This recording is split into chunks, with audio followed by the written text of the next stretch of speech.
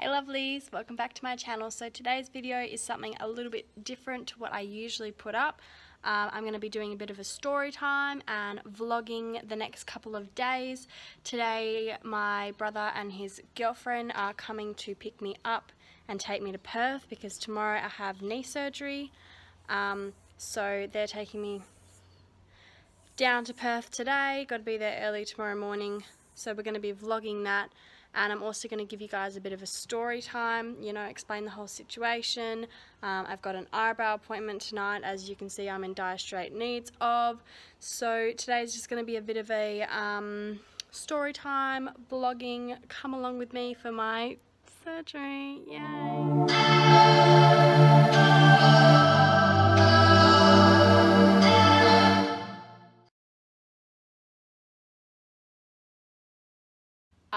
So this whole situation started probably like early May of 2018, so this year.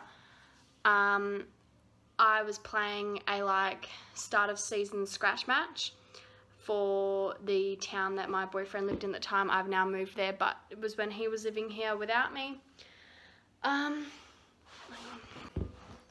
Okay, where were we? So at the very beginning, we hadn't actually started yet. So it all kind of started start of May this year. I was playing a scratch match. I got like 20 minutes into the first quarter and I hyperextended my knee and it was fucking painful. It hurt like a bitch. And I pretty much said, nah, I can't play anymore. I got off, gave back my jumper, you know, I was limping for a little bit, but I didn't really think anything else of it. So 2 days later, I went home, because I was here in York at the time, and I went home, and I said to Mum, you know, I've got to go to the hospital, and me being naive AF, I thought the emergency department was going to actually help, and they didn't do anything at all to help whatsoever. So we went to the emergency department, waited there for ages, just to get in to see a doctor, and he said, oh, you've just strained ligaments or something, you know, wear this compression bandage for a couple days, you'll be fine in a couple days. I was like, right, okay. That same day, because I pretty much was like, nah, he's full of shit, that's not the case at all. So that same day I got a physio appointment. My dog's just roaming around outside. I tried to get her to come in before, but she doesn't want to come in. Nada. No, not impressed. So that same day I went to the physio and we got some, what did we do first? I think we just did like some massage and stuff like that. And then we did that for weeks and then she was like, nah, something's not right here. So I went and got some MRIs and I got referred to an orthopedic surgeon in Subiaco, and we found out I'd torn my meniscus, so my medial meniscus I think it is, and it's like on the inside of my knee, and it was pretty much a 3 centimeter, so like 3 centimeter horizontal tear straight through it. So I had to go in for surgery. That was on the 30th or the 31st of May of this year. And you know, when I went in for surgery, the guy was like, pretty much there's only a 75% success rate, which is actually pretty shocking. Like that's 1 in 4 people it doesn't work for. So pretty much what they do is they go in and they stitch the meniscus back up, but if the meniscus doesn't take, then you know, it's not gonna work pretty much. So had that surgery, you know, recovery is fine, expected to be in a bit of pain, but the pain just never went away. Like, I'm talking, what are we now? May, June, July, August, September, October, November, December. 7 months later, still painful. Like, it got better, but it never got like 100%. I was doing physio, I was doing rehab, and it just, I mean, I was pretty lazy with my rehab, to be honest. I never did the...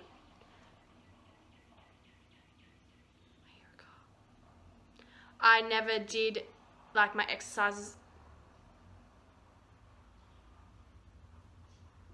I never did my exercises that I was supposed to do, so that's probably on me. But yeah, it just never got better. So fast forward to like a month and a half ago, my knee swelled up so massive, and it was just painful, aching, and then I'd have like sharp pains that would go down my shin and stuff like that. So I went to the physio, but a different physio this time. So I went to a physio where I'm living now, and we did some stuff, and she's like, look, there's a chance that it hasn't worked, la da da da da. So I go back to the surgeon, and I get more MRIs done, and this is like last week this happened. And pretty much I go into my appointment and he says, yep, it hasn't worked, your meniscus isn't healed, there's still a big tear in it.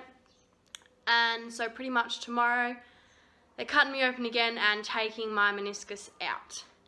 I kind of know what that means, but in my head I'm thinking now, if they take my meniscus out, it's like bone on bone. I could be wrong, I'm not a doctor, I don't actually know. I just know that that's what they're doing. They're taking my meniscus out because when they stitched it together it didn't heal properly. In the meantime, like probably 2 months ago, I went and got blood tests done for a disease called ankylosing spondylitis, and it's like a form of rheumatoid arthritis, but it's like an autoimmune disease. And it's pretty much like your body fights itself. So it's in my spine, and I had a fall like nearly 4 years ago now. No, nearly 3 years ago.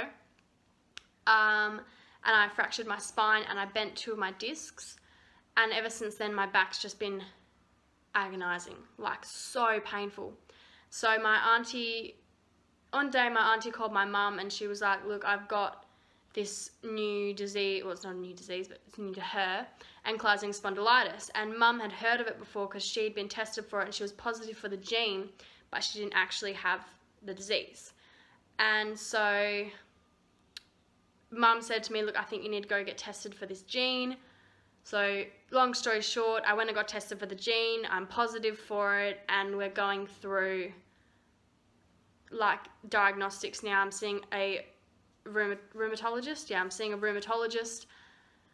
$400 later. Thanks, Medicare.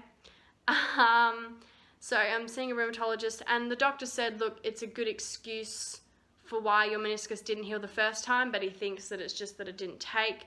But because this disease is like your body fighting itself, it's an autoimmune disease, so pretty much what happens is when the body breaks down or it hurts itself, the body tries to heal itself and then hurt itself, heal itself, hurt itself. So it's like the body's working against each other, and in your vertebrae it's like a build-up of, I don't know, something, and then it just keeps building, building, building, building, building as the body fights itself and heals itself and fights itself and heals itself, and your vertebrae fuse together.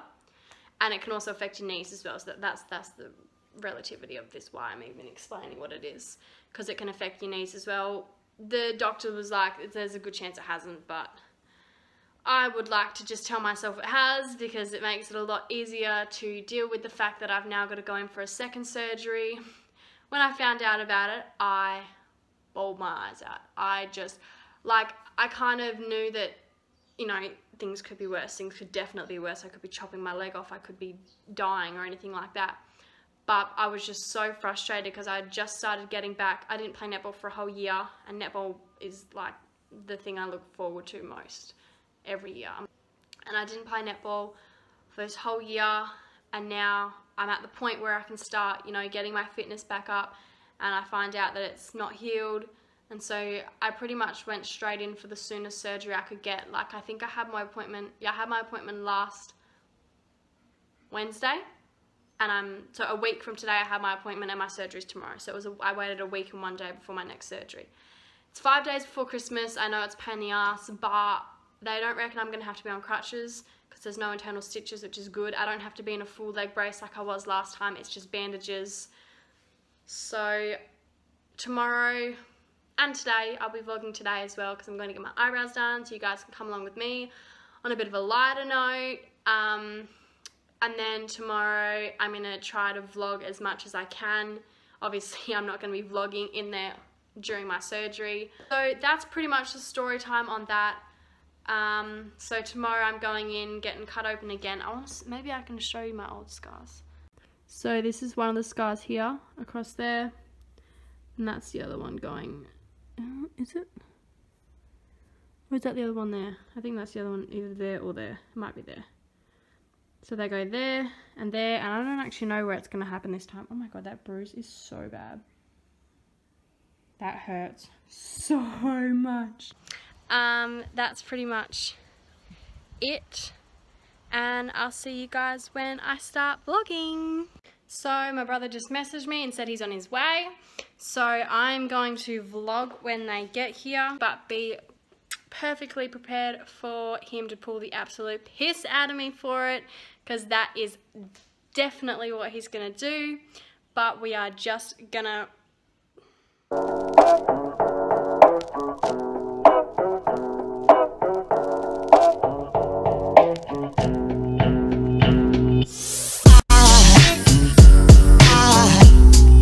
aside from my soul.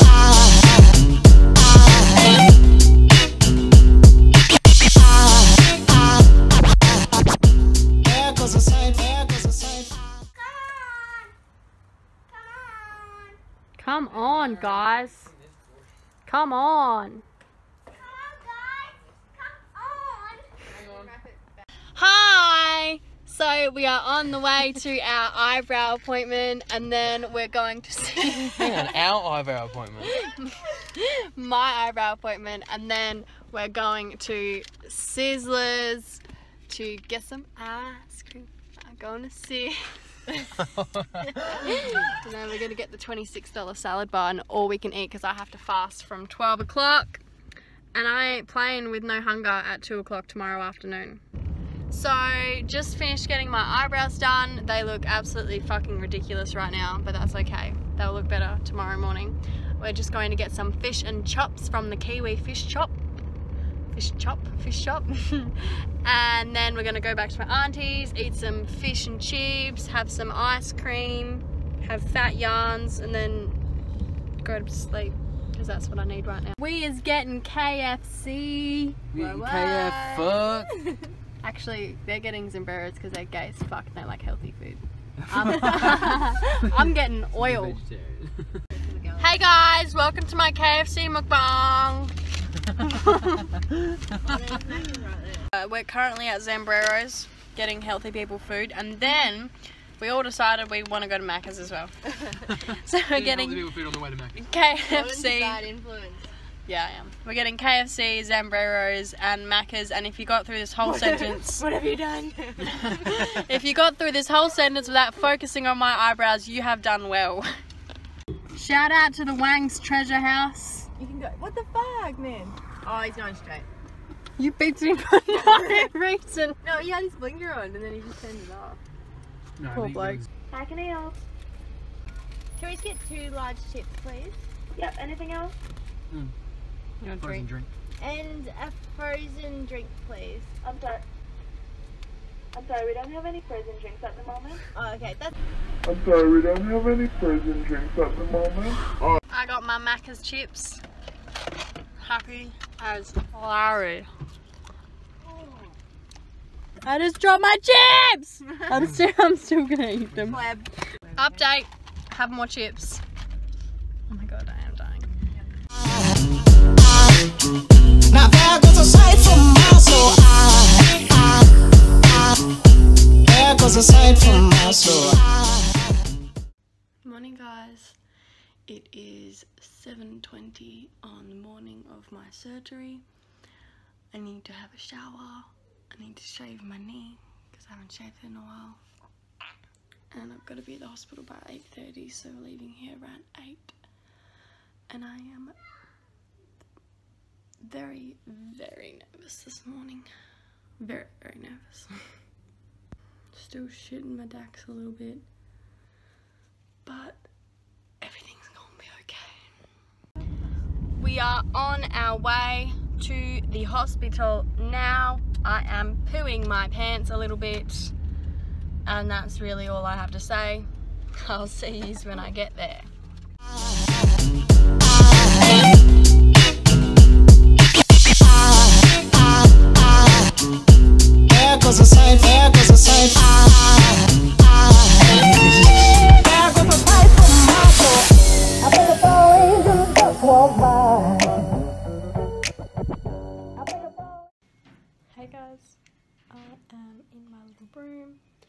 waiting to be taken in. I'm going in about an hour. Just watching YouTube. My nerves have gone down a little bit. I'm getting less nervous. That's it. I've had my knee shaved and covered in betadine and wrapped up, and I'm in my gorgeous little gown. And that's it. So I'll talk to you guys when I get out. Bye. So I'm back in my room. Surgery's over. Everything went well. I'm just having some food. I should be able to go in an hour or so, and then I'll talk to you guys once I get in the car. It's the most Hey basic y'all! and best. Hello. I'm on my way home now. I'm feeling a little bit woozy. That's about it. I'm just tired AF. I got a big ass bandage on my knee, and my leg is yellow and it's sore, and that is all. When it's not, you know, I do think it is the best microphone you can really get. It's the most basic microphone you can get, but it's the best. Hi guys, so I'm feeling well enough to go to the Christmas party tonight, so I'm all dressed with my big dressing. I've got all my drugs packed, ready to go, makeup for the night, done very quickly. And that's that. I'll check in with you guys maybe tomorrow, see how I'm feeling, and just kind of take you guys through the process right now. A bit swamped for time, so I will just update you guys later. Just walk by. Think a fall angel just walk by. I think it's all angels just walk by.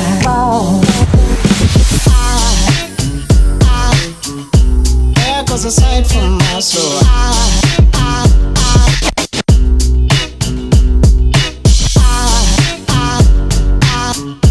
There goes a sight, there goes a soul. Now there goes a sight from my Hi gorgeous people, ignore my nasty ass hair because I just woke up, but today is morning 2, like the morning after my surgery, and my knee feels great, like compared to last time. Like when last time I had my knee done, I was in a full leg brace, I was on crutches for like a week. This time I'm already walking around, this is all I have to have on, and it doesn't hurt anywhere near as much. I'm on some decently strong painkillers, but it still doesn't hurt anywhere near as much as last time. The swelling started to go down a little bit, but it's still pretty swollen. But yeah, compared to last time, this surgery has been like a dream. So I was out at the Christmas party all last night, walking around till like 11 o'clock, and then I got home and I absolutely knocked out. I was so tired, but even after walking around the Christmas party all night, I felt fine afterwards. I mean, my leg was sore and I had to take some painkillers to go to sleep, but other than that, it was completely fine. So in 5 days time, I can take this big bandage off. Oopsie daisies. So that's what I've got on. In 5 days time, I can take that off and put on just like a compression bandage. I should be able to drive in 5 days time, so this will all kind of dictate what I do for Christmas, who I see, where I go, if I drive, if I don't. If I'm still taking endo and I can't drive, because you can hallucinate on that shit. But yeah, that's a little update on how it's been. I hope you guys enjoyed this vlog. This probably isn't the best way to end it because I look like absolute shit, but this is just a little bit of an experience, and just letting you guys know, you know, how it all went. If you're interested in this kind of stuff, then send me a DM and I can, you know, explain more of the process, but I didn't want this to be too long or too boring for people who aren't interested in this kind of stuff. But yeah, thanks for watching guys, and come back for a new video next week. Bye!